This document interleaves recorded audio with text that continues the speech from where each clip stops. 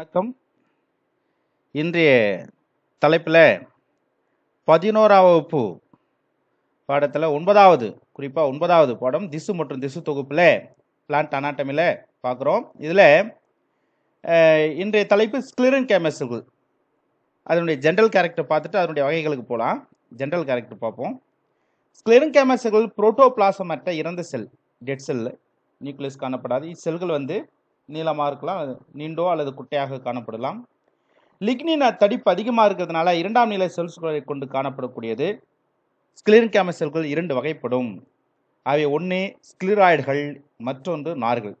இப்போ நம்ம பார்க்குற தலைப்பு ஸ்க்ளீராய்டுகள் மட்டும் பார்க்க போகிறோம்.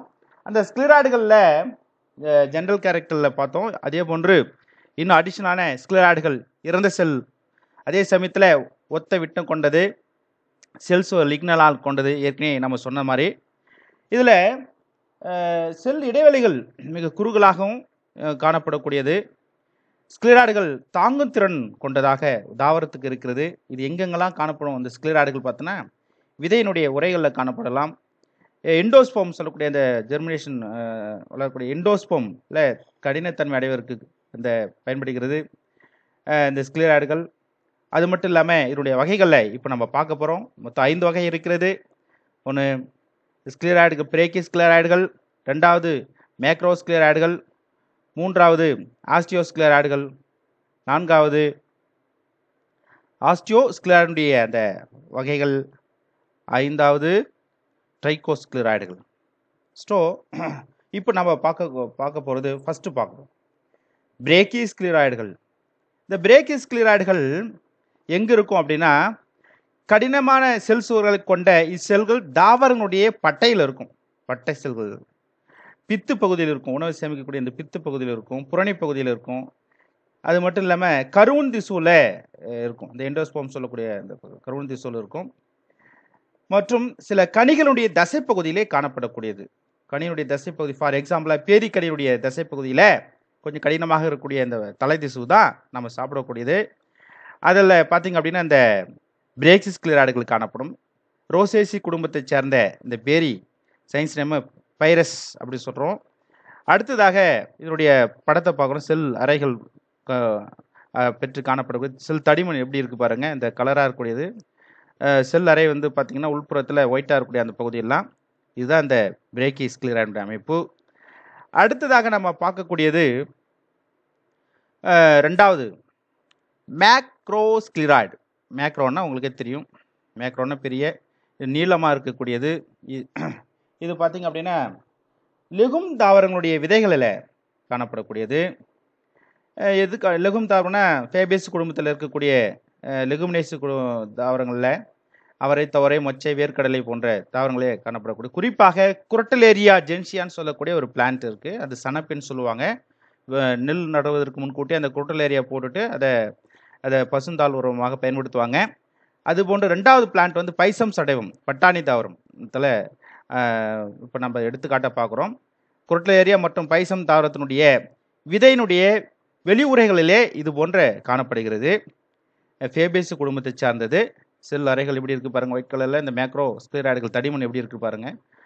அடுத்தது மூன்றாவது நம்ம பார்க்கக்கூடியது ஆஸ்டியோ ஸ்க்ளீராய்டுகள்.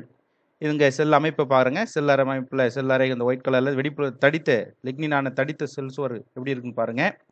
இது எங்கெங்கே காணப்படும் அப்படின்னா இவை இலைகள் மற்றும் விதை உரைகளிலே காணப்படக்கூடியது இந்த ஆஸ்டியோ ஸ்க்ளீராய்டு. எடுத்துக்காட்டு பைசம். பைசம் ஏற்கனவே பார்த்துருக்கோம். பைசம் மேக்ரோ ஸ்க்ளீராய்டில் பார்த்துருக்குறோம். பைசம் சடையம் சொல்லக்கூடிய பட்டாணி தாவரத்தினுடைய இந்த விதையினுடைய வெளிப்புறத்தில் இந்த தோல் இருக்கு இல்லையா, அதுலேயும் இந்த மாதிரியான ஆஸ்டியோ ஸ்க்ளீராய்டுகள் காணப்படும்.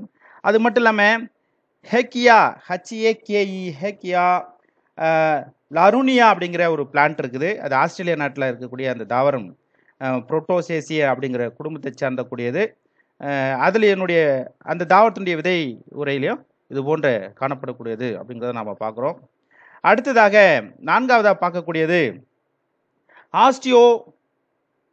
ஆஸ்டிரோ ஸ்க்ளீராய்டு. ஆஸ்டிரோ ஸ்க்ளீராய்டுனா என்ன அப்படின்னா ஏற்கனவே பார்த்தது ஆஸ்டியோ ஸ்க்ளீராய்டு, இப்போ ஆஸ்டிரோ ஸ்க்ளீராய்டு. இந்த ஆஸ்டிரோ ஸ்க்ளீராய்டு அப்படிங்கிறது இந்த நான்காவது பார்க்கக்கூடியது இந்த பார்க்கறதுக்கு நட்சத்திர வடிவத்தில் காணப்படக்கூடிய இந்த ஸ்க்ளெரைடுகள் ஆகும். இவை இலைகள் மற்றும் இலை காம்பு பகுதியிலே காணப்படக்கூடியது இந்த ஆஸ்டிரோஸ்க்ளெரைடுகள் என்பது. எடுத்துக்காட்டு தேயிலினுடைய தாவரத்தினுடைய இலைப்பகுதியிலும், நெம்பியா ஸ்டெல்லேட்டான்னு சொல்லக்கூடிய தாமரையினுடைய இலையிலும் காம்புகளிலும், ட்ரைகோடென்ட்ரான்னு சொல்லக்கூடிய மரத்தினுடைய தண்டுகளிலுமே இலைகளிலுமே காணப்படக்கூடிய இலைக்காம்புடைய காம்பு பகுதியில் காணப்படக்கூடியது. இதில் இந்த நட்சத்திர வடிவத்தில் இருக்கக்கூடிய பாருங்கள், தடித்த செல் சுவர் இருக்கு, மையத்தில் செல் சுவர் பாருங்கள், செல் சுவர், தடித்த செல் சுவர், இதெல்லாம் ரெட்டாக இருக்குது செல் சுவர். செல் அறைகள் எப்படி இருக்கு பாருங்கள், மையத்தில் செல் அறைக்கு பெற்று காணப்படக்கூடியது, ஒயிட் கலரில் இருக்கக்கூடியது. இதனுடைய தேயிலுடைய சயின்ஸ் நேம்னு பார்த்தோம் அப்படின்னா கேமெலியா சினான்சிஸ் அப்படிங்கிற அந்த தேயிலுடைய சயின்ஸ் நேமு. நிம்பியா அப்படிங்கிறது நிம்பியா ஸ்டெல்லேட்டா தாமரையுடைய சயின்ஸ் நேம். இதில் இன்னொன்று ட்ரைகோடென்ட்ரான்னு சொல்லக்கூடியது ஓக்னு சொல்லக்கூடிய OAKS ஓக்ஸ் அப்படிங்கிற தாவர மிக தடினமான உயரமாக காணக்கூடிய அந்த தாவரத்தினுடைய பகுதி தான் அந்த ட்ரைகோடென்ட்ரான். அதனுடைய இலைக்காம்பு பகுதியிலும் இவை காணப்படுகிறது அப்படிங்கிறத இந்த ஆஸ்டிரோஸ்க்ளெரைடு நம்ம பார்க்குறோம். ஆஸ்டிரோஸ்க்ளெரைடு முடிச்சாச்சு. அடுத்தது ட்ரைகோஸ்க்ளெரைடு. இந்த ட்ரைகோஸ்க்ளெரைடுகள் அப்படிங்கிறது பார்த்தீங்க அப்படின்னா இவை மெல்லிய செல்சுவர் கொண்ட பார்ப்பதற்கு மயிரிழை போன்று காணப்படக்கூடிய அந்த ரூட்டு பாருங்கள் எப்படி இருக்கு பாருங்கள், மயிரிழை போன்று காணப்படக்கூடிய ஸ்க்ளெரைடுகள் அப்படின்னு கூட சொல்கிறாங்க. எண்ணற்ற கோண நுனிப்பிளவு உளவற்ற படிகங்களாக காணப்படக்கூடியது. செல் சுவர்கள் பார்த்தீங்க அப்படின்னா படிந்து காணப்படக்கூடியது. இவை இது எங்கே காணப்படும் அப்படின்னா இவை நீர்வாழ் தாவரங்களாக அதனுடைய தண்டு மற்றும் இலைகளிலே காணப்படக்கூடியது. ஃபார் எக்ஸாம்பிள் ஏற்கனவே பார்த்த எக்ஸாம்பிள் தான் நிம்பியா ஸ்டெல்லேட்டா சொல்லக்கூடிய நிம்பியா ஸ்டெல்லேட்டானா என்னது, தாமரை, அதனுடைய இலையில மற்றும் தண்டுகளில் காணப்படக்கூடியது. அடுத்த பிளான்ட் வந்து மான்ஸ்டீரா அப்படிங்கிறது, அது சயின்ஸ் நேம் வந்து முழு சயின்ஸ் நேம் மான்ஸ்டீரா டெலிகேசியா அப்படிங்கிற ஒரு பிளான்ட்டு. இது சுவிஸ் சீஸ் பிளான்ட் கூட சொல்கிறாங்க, பில்லோடென்ட்ரான் கூட சொல்கிறாங்க. இதெல்லாம் நம்ம எடுத்துக்காட்ட பார்த்துட்ருக்குறோம். இந்த 5 வகையான ஸ்க்ளெரைடுகளை மனதில் வைத்துக்கொள்வோம். அடுத்ததாக உங்களுக்கு இன்னொரு குறிப்பு சொல்கிறேன்.